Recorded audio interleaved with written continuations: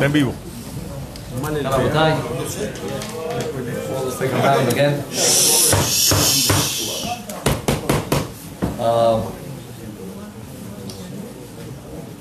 Just would like to add a little bit more about what we spoke regarding this emunah and bitachon. Just before that, halakha yomit, because of the new minyan that is coming up, we explained in the first minyan that there is a beracha that we do on the wine. Besides borei peri hagefen, there is a beracha of hatov vehametiv. This beracha of hatov vehametiv a person does when he already did borei peri hagefen on one type of wine, and now he's getting a second type of wine better than the first one. So you have to say the beracha of hatov vehametiv. Rabotai, the halakha speaks about this beracha, and it says, person gotta be extremely careful with this beracha, because if you have a lot of conditions, and if you don't have all the conditions coming up at the same time, the beracha, you can be beracha levatala. Therefore, we have to know what are the conditions for the birkat hatov ve'ametiv. So let's go quick. Condition number 1. Gotta be, you say borei peri hagefen already in one type of wine, and we just explained the second type of wine that you're getting, it's a better quality of the first type of wine. Condition number 1. What about if it's the same? So the halakha writes, if it's the same, you don't do. What about if you don't know? You don't know if it's better or not better. You think it's, you don't know. The halakha writes that even when there is a fake, in this case, you will be allowed to say hatov ve'ametiv. So one condition, gotta be better. Second condition, Rabotai. What's the second condition? The halakha writes that the second condition gotta be that you had in your mind at the moment that you say borei peri hagefen on the first place, to have a second type of wine in the middle of the seudah. Many times happens that you're eating hamotzi, and then a guy comes up to you from outside and brings you a bottle of wine. There is no birkat hatov ve'ametiv on this wine. Doesn't matter how expensive will be the second bottle. If at the moment that you say borei peri hagefen, you didn't have in your mind to drink more wine on the seudah, there is no concept of hatov ve'ametiv. By the way, which beracha you have to do? If a guy comes from outside and he brings a bottle of wine in the middle of the seudah, you will have to say borei peri hagefen again. Pashut. Third condition, and this is very important. To be able to say the beracha of hatov ve'ametiv, you must have left over from the first wine. If you don't have leftover, if you just drink the whole bottle and it's, done, there is no beracha of hatov ve'ametiv. Fourth condition, a person cannot say hatov ve'ametiv, Rabotai, when he is alone. You gotta be drinking the wine with someone else. Someone asked me, what about my wife? Can I count my wife? Of course you can count your wife. Why is she can? Of course you can count your wife. Just gotta be that your wife will drink also the wine. You can be with 100 people, but the only one that is drinking is you. You will not say hatov ve'ametiv on this wine. Okay? One more point in hatov ve'ametiv is, what about, gotta be that the type of wine is a different type of wine. I'll explain myself. There is Merlot. You know Merlot? Cabernet Sauvignon. There is Pinot Noir. Hazak Baruch. It is professional. Good. So gotta be that the wine that he's taking is another type of wine. You did borei peri hagefen on a Merlot, now you're taking a Cabernet Sauvignon, that's good. Then you can say hatov ve'ametiv. But if it is both of them Merlot, you cannot say. Besides, if the same type of wine, the same Merlot that I said already borei peri hagefen, I'm getting a second bottle of Merlot, better quality and older than the first wine. Meaning, we know that the wine, right, more age you have, better quality of wine it is. Therefore, the briut, therefore, in this case, if it is the same type of wine, but the second wine is older than the first one, you can still say Hatov v'Hamiti. Better not to drink wine and it's You got a headache already. I don't want this. Go to champagne, that's it. Champagne, better. Okay, Rabotai, which better are you doing the champagne? Okay, Rabotai, we were talking, we were talking about Emunah and Bitachon. Let me just tell you this fantastic story of a guy from here. And do me a favor, don't believe me. I'm just going to tell you why. It's a very crazy story, not normal story, but one thing I can tell you. The guy prayed with us every single day. And the guy, when he told me the story, he started to cry. He cried from the emotion, he cried from how amazed he was. That's how it goes. This guy is traveling, I believe it was in Argentina, and he's taking his car, planning with the whole entire family, his wife, his daughter, his son, planning to go from one city to another city. Okay, now we're talking about long trip, few hours of trip,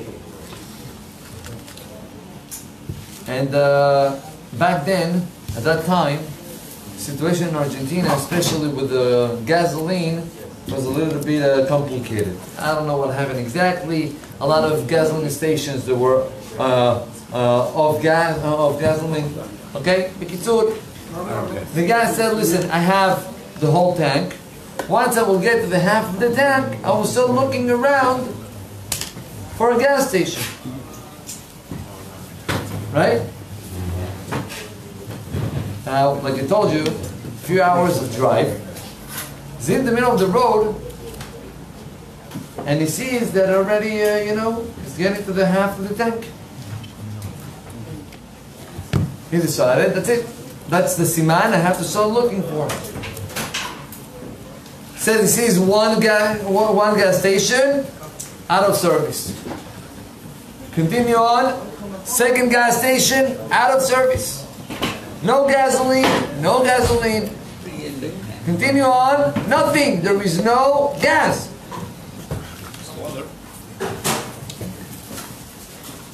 And the gasoline starts to go down and down. The tank is getting... He said, I am in the middle of nowhere. No houses, no nothing. I'm in the middle of the road, in between two cities.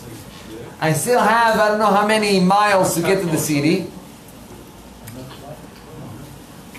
And he said, and the worst, all of a sudden, there is the light of the tank, warning of the warning that the guy is about to, to lose all his gas. He said his wife was sleeping, but he had his daughter in the back. She was awake. And he started to pray. Sometimes we can, we can blame people. Oh, you're not responsible. You remember what happened over here 2 years ago with the hurricane? Okay, there was no gasoline and we had to escape. Yeah, for me it happened the same thing. And I had to take the car, and hopefully that Borei Olam will help me to get to one of the gas stations that I will find. Okay. Baruch Hashem, we got to New York. It was a crazy trip. I don't recommend it, but fine. Anyway, the guy is already seeing the light coming on, and he starts to pray. And he said, and he's praying out loud. His daughter is hearing him. The daughter sees the light in the warning, and he starts to pray, Borei Olam, if I'm gonna get stuck over here, what am I gonna do with my family? It's not a joke. My kids are little. I'm in the middle of nowhere. God, please help me out. Don't stuck me over here. And he prays and he prays and he prays, and he's telling me, you have to understand, I feel that I have nothing, I cannot do anything. Say, HaKadosh Baruch Hu, everything is in your hands. I cannot do anything. Save me. But I cannot say the story the same way that the guy that told me the story said. But one thing I can tell you. The guy, tears in his eyes, is telling me, you're not going to believe it. I started to see the Needles? the needle in the of the tank going up. Oh, wow. Going up. Going up, and I tell my daughter in the back, do you see what I'm seeing? Do you see what I'm seeing? He says he went up until the half of the tank. Half of the tank. And like I just told you, the guy started to go all the way until we got to his destination. When he got to the first city and he saw, then he started to go down again, and he was able to Fill up. gasoline to fill up. Not story, again, you don't have to believe me. It's okay. Okay, but one thing I can tell you. How did it happen? How did it happen? The same way how the Ramban writes, throughout the big miracles, a person is able to see the small miracles. Remember that? I told you? Throughout seeing all these amazing miracles, a person is able to understand that also when you and I breathe, every single second is a miracle. Why breathing you believe in this story that I just told you? You're doubting, you're too crazy. I gotta tell you, Baba Sali. You wanna hear a story of Baba Sali? Amazing. The Baba Sali. One day, he called up a taxi driver. Now this taxi station, the noon, when the Baba Sali call for a taxi, they gotta send, one of their best drivers, religious and everything. He said that he's calling up a taxi driver. Taxi got to his house, and he said that the rabbi tells the taxi driver, I need to go from Beersheba. Beersheba is in the south, all the way up. Start driving. Tzafona, up north. So the driver said to the Baba Sali, Rabbi, no problem, just give me 2 minutes. I'm gonna fill up the tank, gasoline, and we're gonna be ready to go. The Baba Sali said, I didn't ask you to stop. Go drive. Now the driver knew the Baba Sali is the Baba Sali, Habibi, it's not a... They started to drive, and he said, I am going down the gasoline. I have no gasoline. And I'm traveling from Beersheba up north. To where? So we got Tzfat. We got Meron. Once we get to Rabbi Shimon Bar Yochai, Rabbi said, over here, stop me. I'm entering, I have to pray, and then we'll go back. Rabbi enters to Meron, pray, goes out, and he tells the driver, right now take me back. You don't stop for gasoline. Take me back.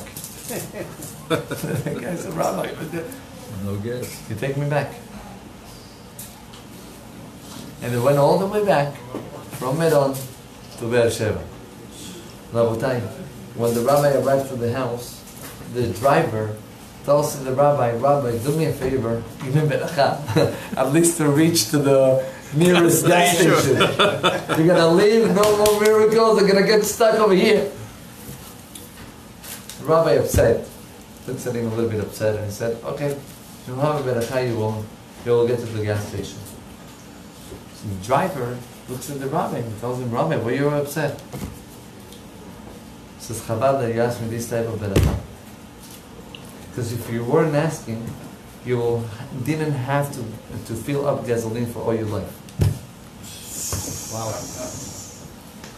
Wow. This story we will believe? A little bit more, no? What's going on over here? Rabotai, מי שאמר לשמן וידלק, יאמר לחומץ שידלק. Rabbi Hanina ben Dosa, we know the famous story that happened with his daughter. The daughter is coming up to his father and tells him, Abba, I have no oil. Shabbat now is coming. We have no oil.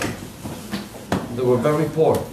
And the father tells her, I don't understand the question.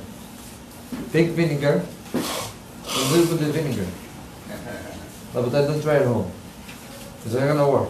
You take vinegar, you try it, it's not light. Vinegar, it's like water.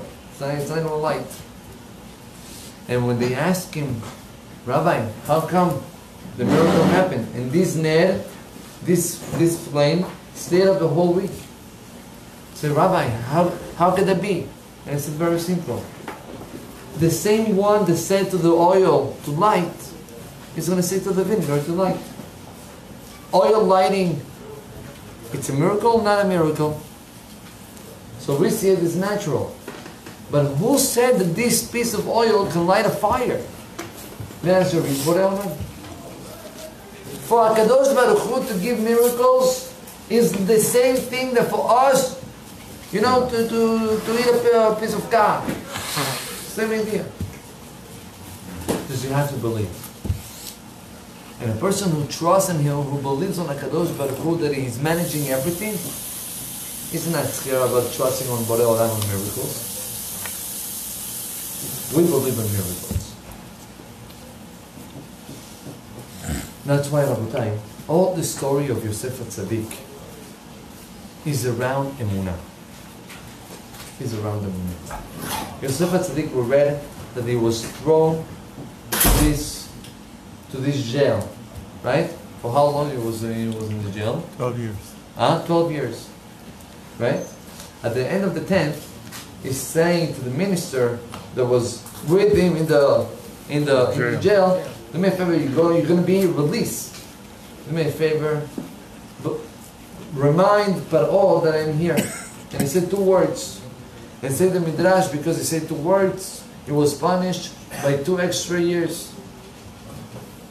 We're asking ourselves, come on, that's a punishment? Why is that a punishment? Are we not obligated to do ishtadlut? Are we not obligated to give and to do our effort? What's going on over here? Why Yosef HaTzadik was punished? Rabotai Chovat al-Babot writes, more a person believes, less a person needs to do ishtadlut. Ishtadlut, Chovat ishtadlut is an obligation. We have to do. But more you level in Emunah and Bitachon on HaKadosh Baruch Hu is higher, less need of Ishtadlut the person needs. I forgot about the name of this rabbi that he said that one time he was very poor. He was very poor, and his wife sees that the kids, there's nothing to eat in the house. So she turns up to her husband and she tells her, listen, we have nothing to eat. So, nothing to eat, it's my obligation. When I got married to you, I took you like a man, he's taking an obligation to feed up his family, his wife and the kids. If you need food, no problem. He says he took his hat, his jacket, and he lives out the house. He just go out from the house, few steps, he gives 4 steps, and he finds something on the floor. He said the coin that he found on the floor was enough amount to feed up his family for 1 month. Wow. The money that he found. He said that at the second that he is picking up the money, there is one of the neighbors that was watching the rabbi looking from the window. And this neighbor goes out from the house and he says, Rabbi, I gotta tell you something. I saw this money on the floor. I was in the house, I couldn't leave the house. I saw people walking next to the money, looking at the floor, and no one picked it up. How come?